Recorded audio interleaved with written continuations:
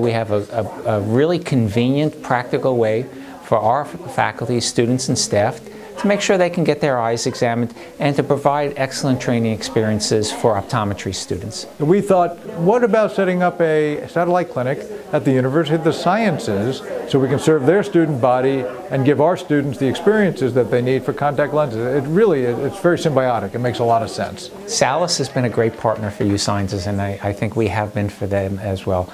And I think we're going to see more and more collaborations where the two institutions draw upon each other's strengths and make ourselves both stronger individually and as a collaborative unit.